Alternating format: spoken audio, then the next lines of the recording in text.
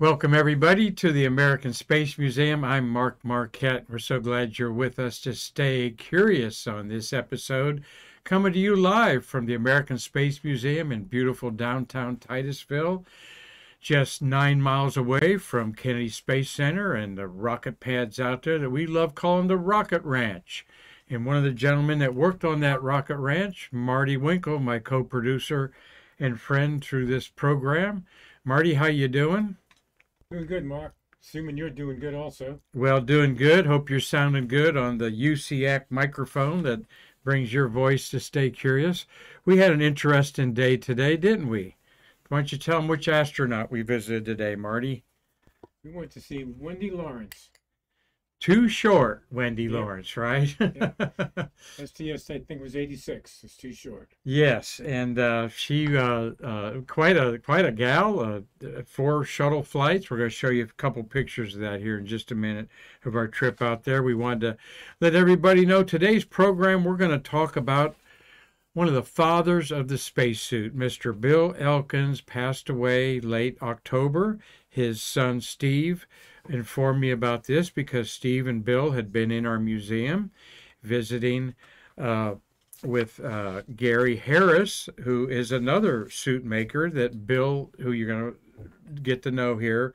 Um uh, Gary Harris was mentored by this Bill Elkins and passed away in his 90s, and we wanted to do a little tribute to him at an appropriate time. And this appropriate times today, we've got 2 spacewalks in space history going on this time. So stick around a little bit for Stay Curious as we honor one of the true pioneers of the American space age, Mr. Bill Elkins.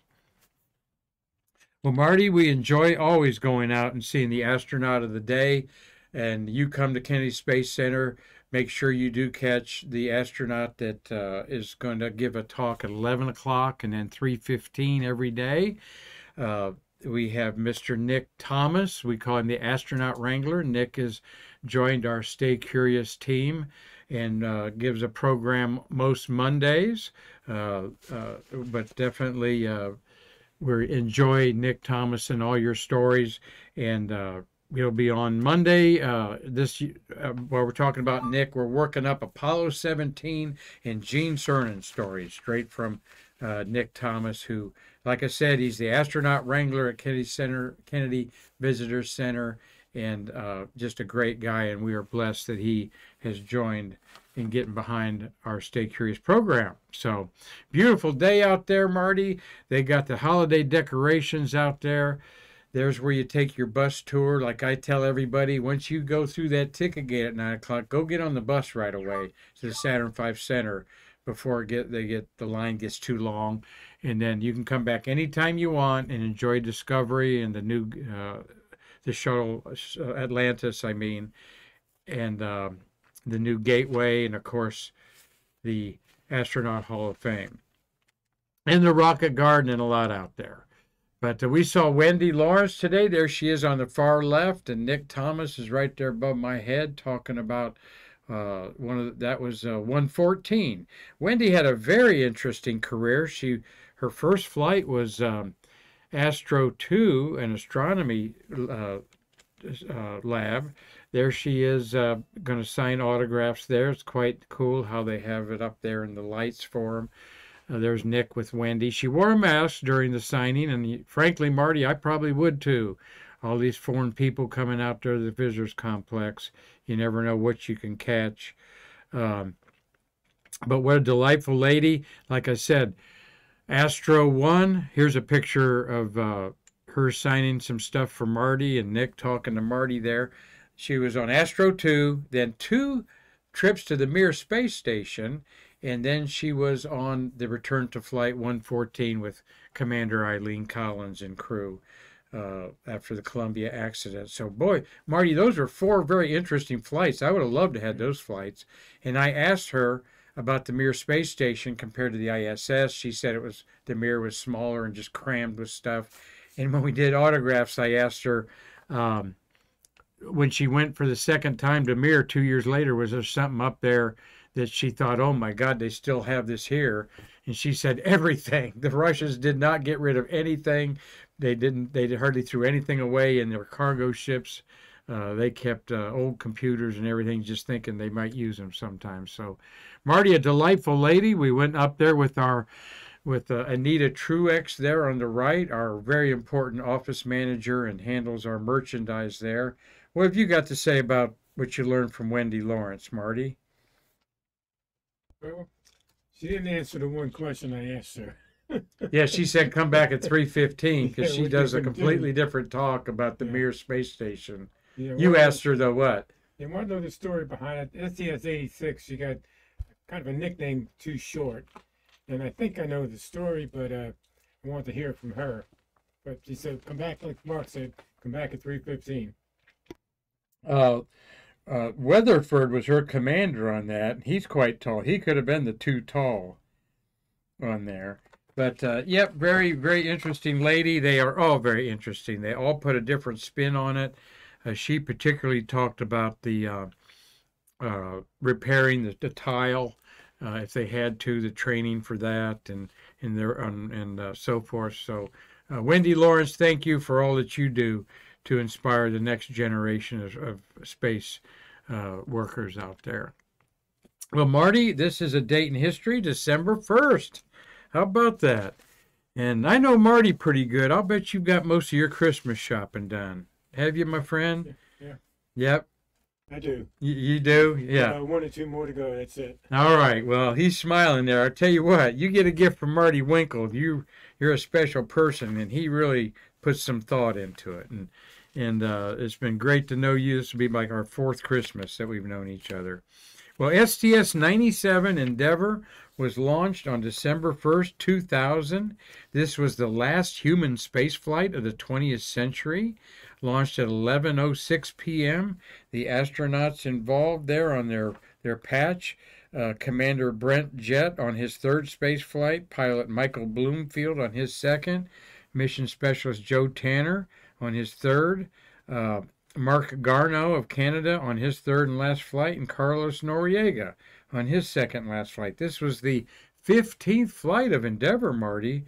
The OV-105 that replaced Challenger, and it was the 101st flight of the entire shuttle program, though it's STS-97. Those numbers got lost in translation of order lots of times as payloads or the orbiter itself had to be put back there. There's our friends there. Let's go. The beautiful launch. That's a picture you see a lot of Endeavour blasting off Launch Pad 39B, the Artemis launch pad, and there it is in space with a whole bunch of goodies inside of it, including the Unity module. They put a double-wing solar panel on Unity, and they brought the power supply, basically. One of the first one of the first, and solar panels up there was taken up there by this Flight 97. And there is astronaut Noriega, I think, doing a spacewalk with that panel overhead there that put power into the Unity module of the International Space Station 22 years ago, all right? And this was just at the beginning of the occupancy of our wonderful International Space Station. And that spacesuit there, and everything involved with it, here is the father of the spacesuit, Bill Elkins, with his son Steve there. Hello, Steve. This was a visit here to our Space Museum, I think 3 years ago. And not only did Bill Elkins pioneer spacesuits with Litton Industries, was one of the pioneering companies, but he also took this application of the headgear, the cooling systems and so forth, and he created a medical company that created what was called a cool head for multiple sclerosis. And some of you in sports may know the Game Ready headgear in there, and for concussions. So this gentleman was very involved, not just in space, but transitioning the spacesuit technology into the medical industry. Things like you send a premature baby home with a heart monitor, and they can monitor respiratory and heart and everything from its crib in your home at the hospital 20 miles away or more. This gentleman has something to do with that. And we're going to talk a little bit about his life here. Um,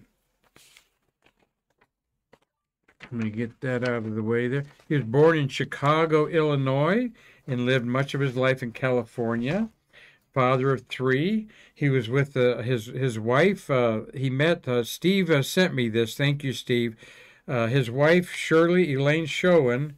68 years they were married. They met on a blind date when he was in the Air Force, and they were engaged 2 weeks later and married 3 months after their first date.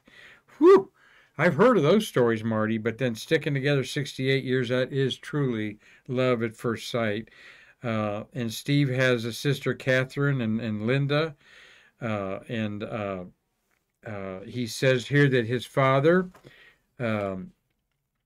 inventions included a variety of space, medical, and sports equipment, all which were worn by humans. One of the inventions he was most proud of was a spacesuit with full mobility, which was selected for a series of Apollo missions in a 5-way competition with aerospace industries. And I remember talking to Bill about this, that there was all these companies competing for the Apollo spacesuit. The Mercury and Gemini spacesuits were basically adapted from the high altitude test flight type of spacesuits that were needed to keep the pilots in a correct environment. So let's look at a couple pictures here. This spacesuit was unveiled about 3 years ago as the Artemis spacesuit. And here is the evolution of all the spacesuits through history. And you start up there at the upper left-hand corner. And we're going to, I didn't put the diving bell. It actually started with a diving bell of a gentleman named Wiley Post. He took a submersible diving bell type suit and adapted it to an aircraft. And Bill Elkins had something to do with that. There is Bill. Like I said, it's delightful to talk to him a couple years ago with his son. Steve is an Ames NASA employee, and there is a picture that Bill supplied us, and this is out at the Kennedy Center Visitors Complex. I know most of you watching today have been out there and seeing this display. There's actually 2 other spacesuits on either side. But the one in the middle is to the left side is one that Bill particularly had something to do with. He had something to do with both of them.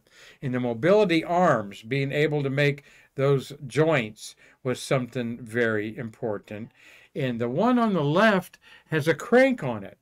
And you actually cranked yourself up in a chair to raise your head up to look out the window, look out the helmet, the window in the helmet, all right?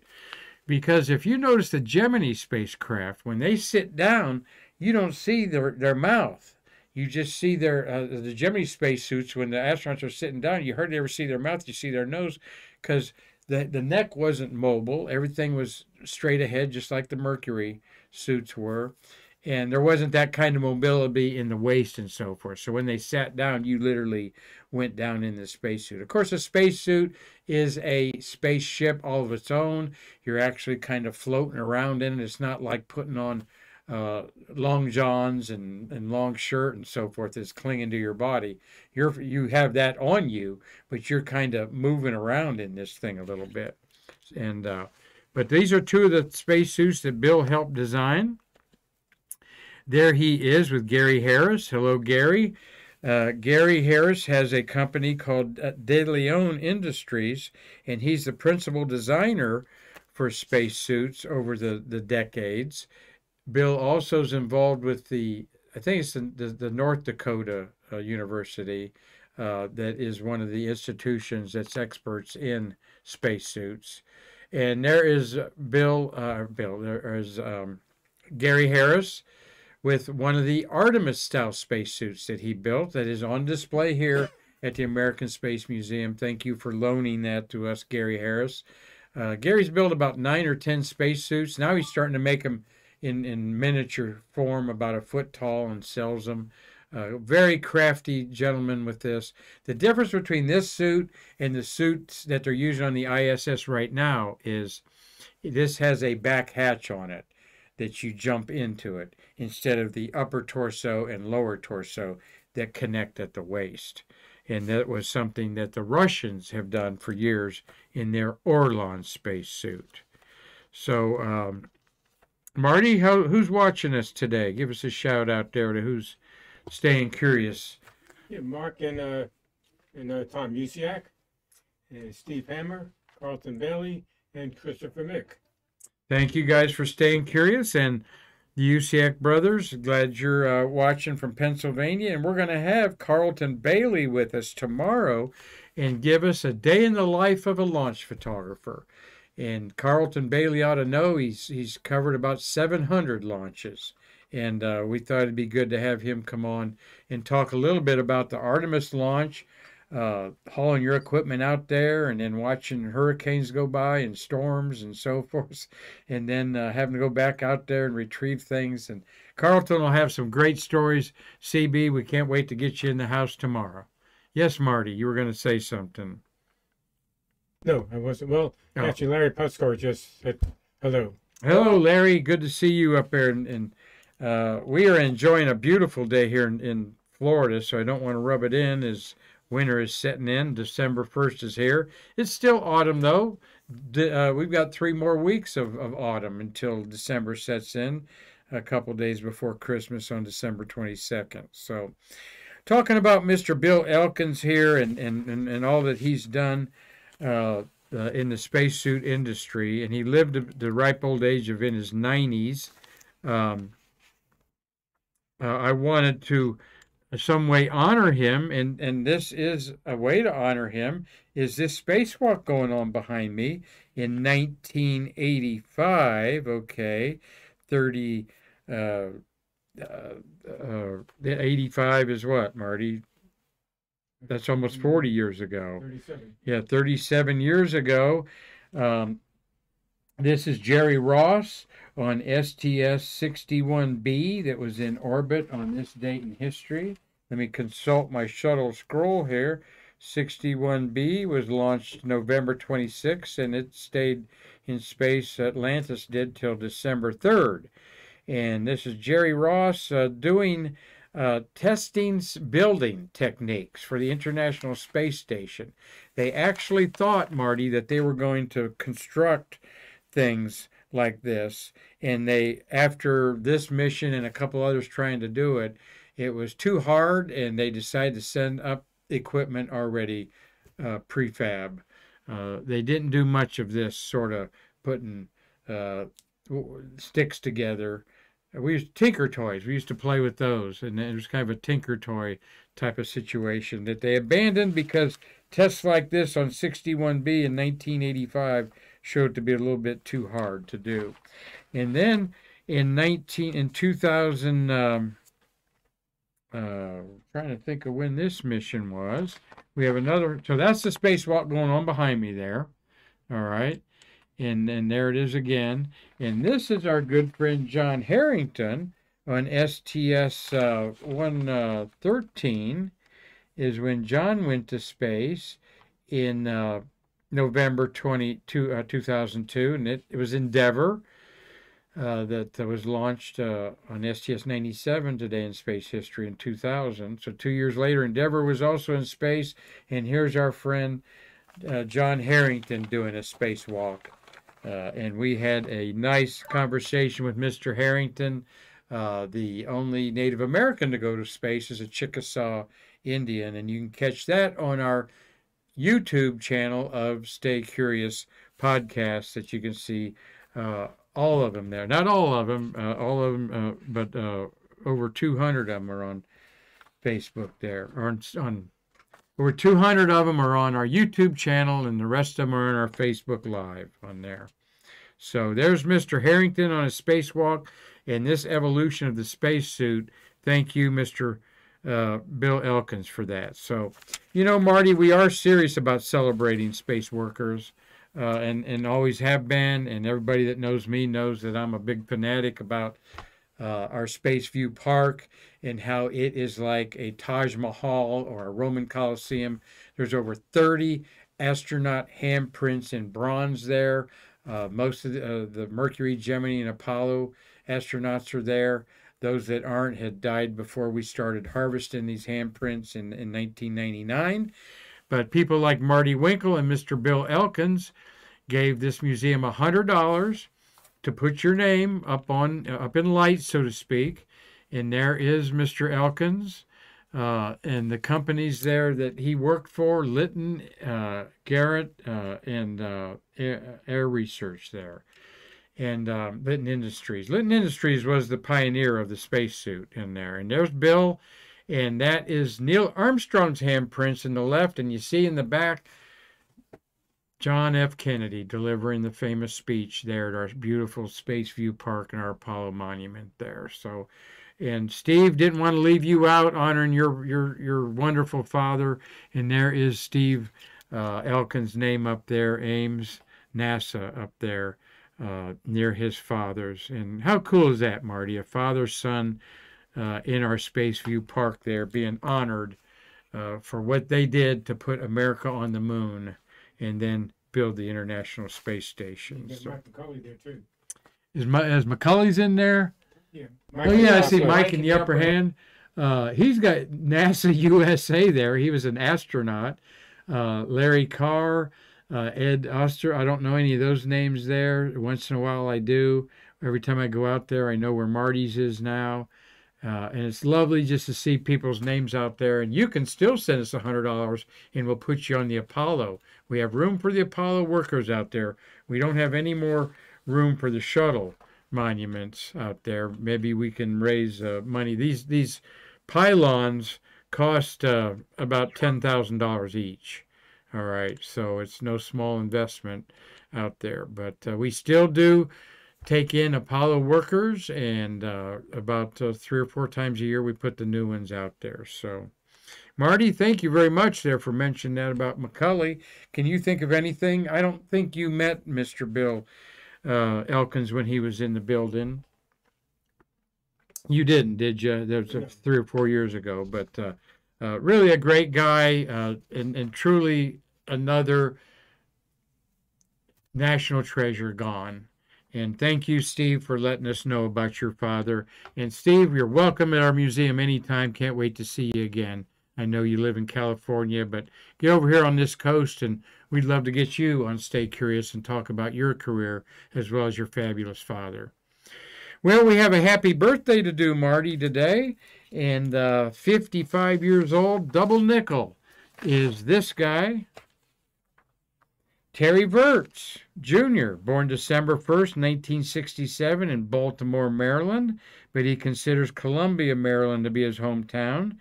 He's an Air Force colonel and also a Star Trek fan. You're going to see here in a minute. Virts spent 213 days in space. He did 3 spacewalks on 2 space missions, STS-130, and then he was on Expedition 4243. Of course, he rode a Soyuz spacecraft to orbit for his long duration mission, and he was the commander of STS-43. Virts was a pilot of STS-130. They took up Node 3 as well as the cupola. So he took up the cupola that his picture's in there.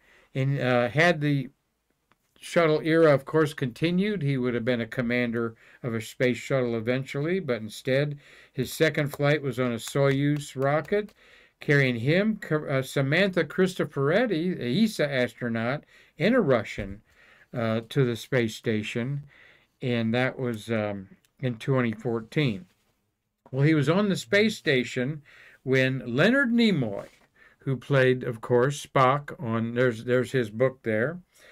Of course, when Leonard Nimoy died, Terry Virts was on the International Space Station as the commander, and he honored the actor with his famous role of playing, of course, Spock with the Vulcan hand sign on there. His Vulcan Kohanim-inspired salute, improvised by the late actor when he was asked to portray an alien life form, to say, live long and prosper.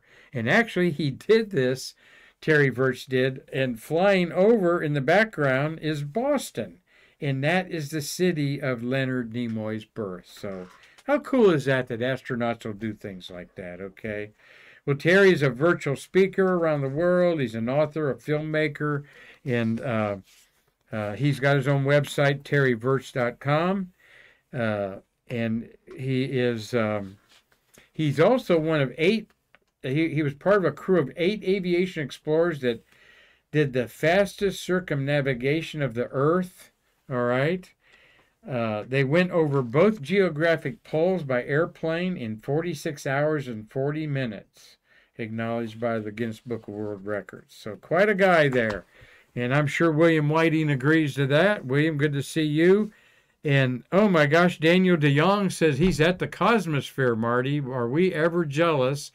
Daniel, I hope it's cold and freezing. not really there in Kansas, Hutchinson, Kansas, all right? And you must be on a little vacation. So if you are from Hutchinson, Kansas, you just about an hour and a half away is Dwight D. Eisenhower Presidential home and library, and a fabulous center up there. So hope you're enjoying the what do they got there? They got the SR-71 space planes there that you can touch the nose of it. They've got Apollo 13 command modules there, Odyssey. And what I really like there, Daniel DeYoung, is the Soyuz Voskhod tunnel that Leonov trained with on the famous Russian spacewalk. So, Marianne Krutz, glad that you're watching Stay Curious today, too. So, Marty, we wish Terry Virts a happy birthday, double nickel. He'll certainly be around. Hope that Nick Enix wrangles him out there. I'd love to hear him give a talk out there at the space station.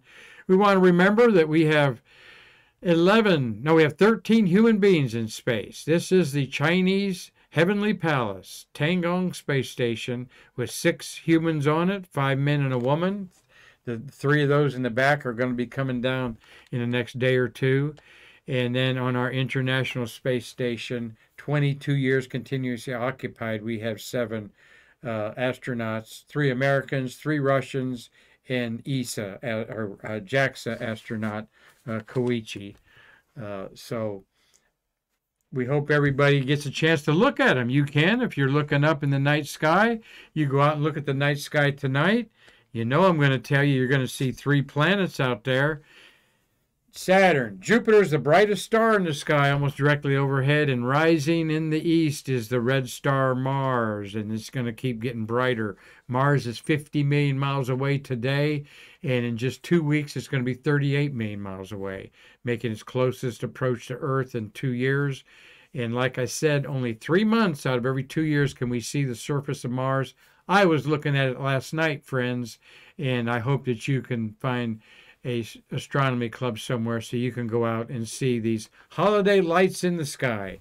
Marty, you know I'm going to be doing it. So I have to get you looking at Mars here in the next week or two so you can get on their UCAC microphone there and tell everybody how cool it is. So anything else we need to talk about, Marty, on our another program? Nope, looks like we're all caught up. All right. Well, thank you for a great job. And we thank everybody out there for enjoying Stay Curious. God bless the family of Bill Elkins. Steve, thank you for sharing that about your father. He is truly a space pioneer, unrivaled by any others with the spacesuits out there. And we're glad that we could honor him today on Stay Curious. So come back tomorrow. We are going to have a character, if you've never met him before. Just like me, right, Marty? You never know what's going to come out of our mouths. So I'm going to get Carlton Bailey in the house, and he's going to talk about a day in the life of over 700 rocket launches he's been involved in his 30-some-year career as a rocket freelancer. So come back tomorrow and don't miss Carlton Bailey talking about rocket launches with me, Marquette, as we bridge the space between us.